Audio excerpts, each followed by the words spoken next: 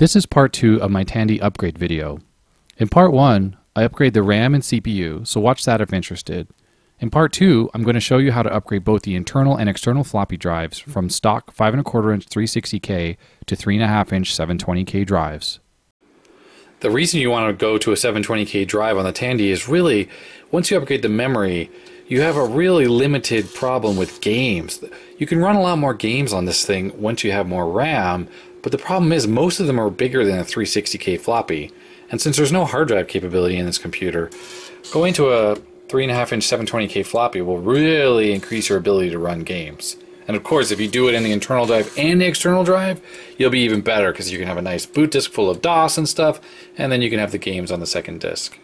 Okay, first we're going to look at one of these external drives. We're going to see what it takes to upgrade them to 720K. So above here I have one of the cases removed of one of my external drives because I have two. And I've taken off the drive. There's a shield, there's the floppy drive that goes in here, and normally the floppy drive just slots right into this. So 5¼ inch drives, the edge have an edge connector, and the power is here, and this all comes over this thick cable that comes from the Tandy. But when I took the drive apart, I noticed that there were holes on this board here for a pin header. So what you do is you take some pin headers like this, which I had in my toolkit, broke it in half, and you essentially take this board out and you just solder it onto that. Obviously this board is sort of universal and made to either run a 5¼ inch drive on this or a 3½ inch through these pin headers. Then all you have to do is basically use something like this, which is an adapter for a floppy drive, and you can actually connect it straight up. So here's an old floppy drive I have in here. You obviously will need one of these power adapters, so that goes into here, and you can just use a normal floppy cable. Now normally, the way this is wired up, the 5¼ inch drive connects right into this slot connector. That means it's a straight through.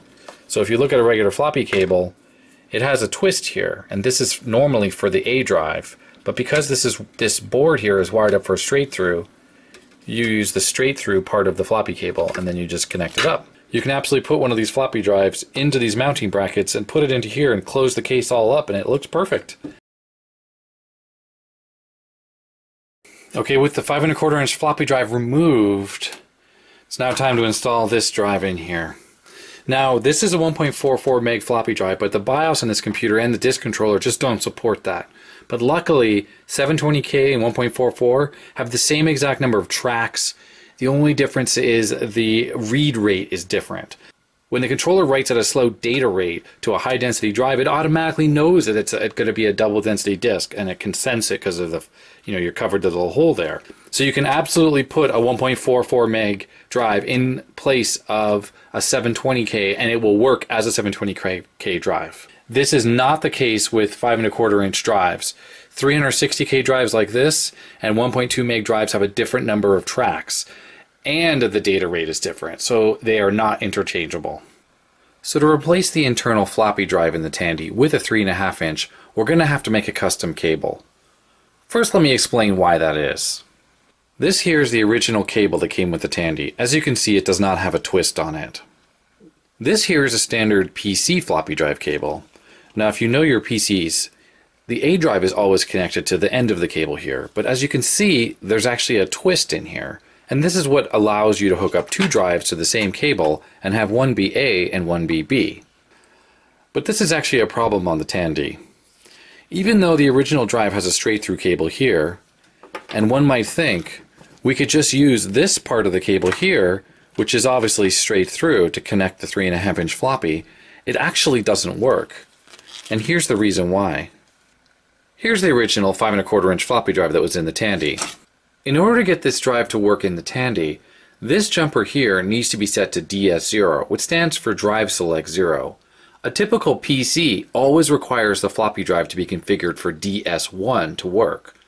That's whether you have it on the end or the middle of the floppy cable. It's always set to DS1. So that's where we run into our first problem. It seems that all the 3½ inch floppy drives I have no way to set them to DS0. They just don't have any jumpers on them at all, which means that they're hard-coded at the DS1 configuration, which is what a standard PC needs. Now, some people say that whether you're at DS1 or DS0, it doesn't matter because what this twist in the cable does is actually allow you to use a drive on either setting. but that's actually not correct.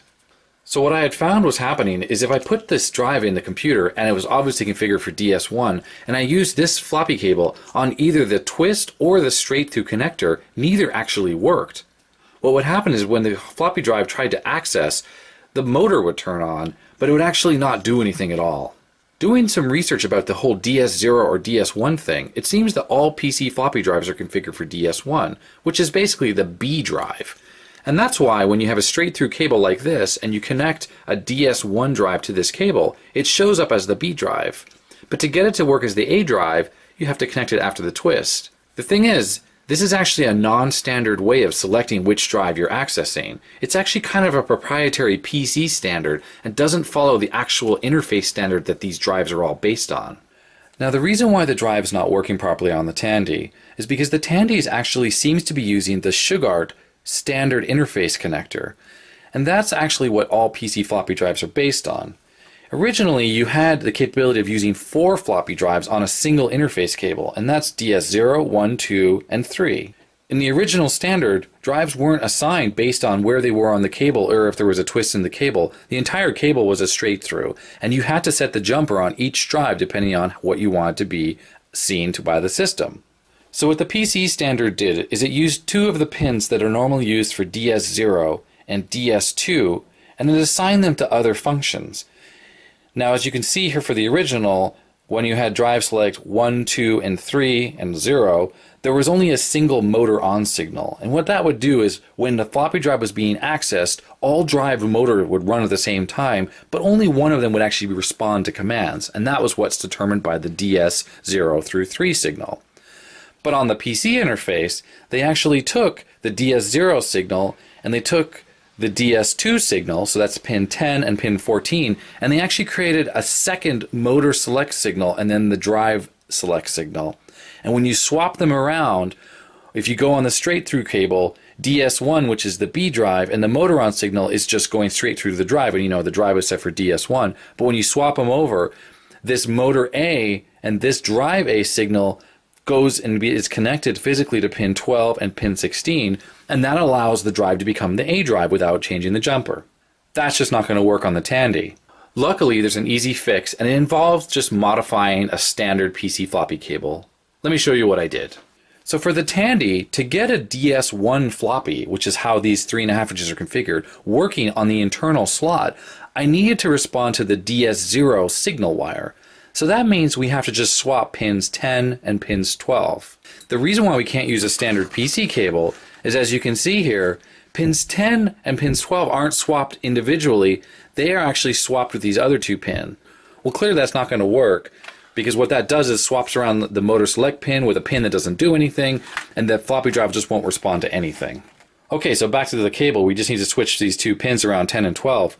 What I did is I took a regular PC cable that even had a twist originally, and I just popped apart this connector here. You just sort of stick a screwdriver in, and this cover comes off, and you pull the wires off. And then what you can do is I peeled them apart, and I untwisted these 4 wires here, and all we're left with is these cables that are twisted. So what this is pin 10, 11, and 12, with 11 being the ground signal, and I just swapped it around, and as you can see, there's the twist. And these other pins, which are essentially 14, 15, 16, 17, and 18, I just left go straight through. And that means that the motor select signal that originally is straight through is actually still getting through to the drive, and all that's being changed around is pin 10 and 11. So this is going to go like that, but it's not going to go on because of this extra pin right here. So I'm just going to use these cutters here, and I'm just going to cut that pin off. It's not necessary, it's just used as a ground pin. So this is definitely the way it's going to go on. Just make sure I cut the right pin. It's the 3rd pin down. So it's the 3rd pin down here.